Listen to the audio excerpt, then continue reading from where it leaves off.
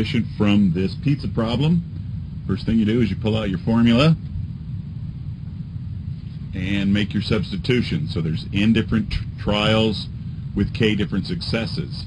So the 10 different toppings is going to be the n, and the 3 toppings of your choice is going to be the k. So you get 10 factorial divided by 3 factorial times the difference, 10 minus 3 factorial. Do a little bit of the math. And that's what that means. 10 times 9 all the way down to 1. 3 times 2 times 1. That's what factorial means goes all the way down to 1.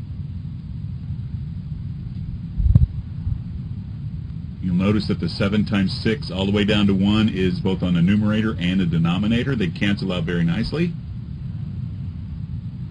Leaves you with this expression. Go ahead and divide 720 by 6.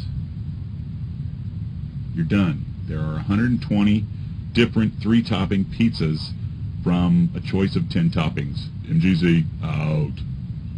Peace.